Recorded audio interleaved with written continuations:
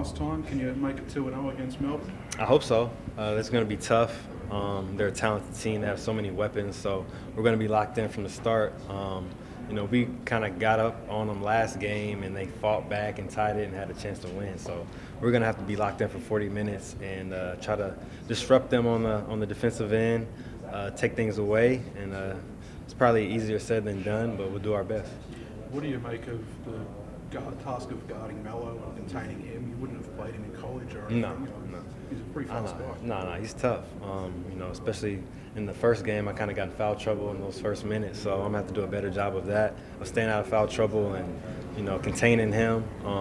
But we have a great game plan, so we're just going to have to execute and, like I said, try to take things away. You're shooting pretty hot at the moment. Is this your average, or even you feeling like you're a little bit hot at the moment?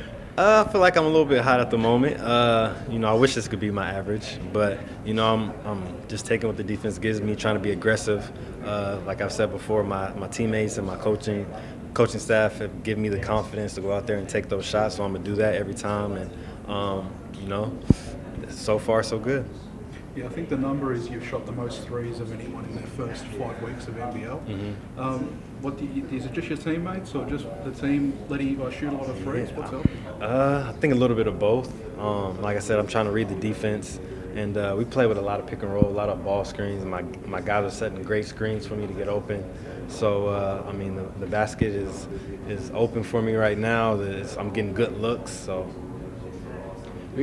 I guess we typically see this league, once everyone gets a little bit of a crack, they scout real well and they start to crack down on that. Is that something you guys are preparing for, that they're maybe going to throw some different stuff at you after how you've started? Absolutely. We're playing great teams with great coaches, so they're going to try to take that away from us. But we're ready. We're ready we have plan B, plan C. We have things that we can go to if they take things away, so we're prepared. How's the team handling the day-to-day of the season now? Because you had the hot start, bounce back nice on the weekend. How are they handling it? Yeah, we're focused. We have great preparation. We watch a lot of film, get a lot of work in on the court and in the weight room. So our bodies feel good. We're fresh, ready to go. I'm just going to ask you about Dane Pernod as well. He didn't get a lot of minutes last year in Sydney. What have you seen from him, and what's he done for you so far? He's playing tremendous. He's giving us that energy on the offensive and the defensive end. He's everywhere. He's getting offensive rebounds. We kind of joked last game because I was living off of him. He's getting those offensive rebounds and kicking them out to me. So I'm like, man, thank you so much. And, he's just, a big spark for us, and, we love him. His shooting needs some work. Have you thought of taking him aside and giving him some tutorials? No, he's playing his role at the best way he can, and that's hustling, getting rebounds. He's finishing around the basket. He's playing great for us, so we just needed him to continue to do what he's doing. Can you tell us a bit more about Mitch Creek as a teammate and how the culture around the team and that kind of thing that he's brought, his NBA and NBL experience? Great teammate, man. One of the best teammates I've ever had.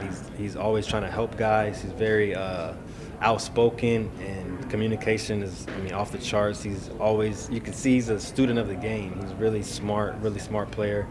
And he's, one of our leaders, so having him out there just helps everyone. Does his attitude change coming into a throwdown, like a rivalry game like this? Nah, he treats every game the same. He's always on 10. He's ready to go, focused. So we're going to treat this game like any other game. We're showing up to win.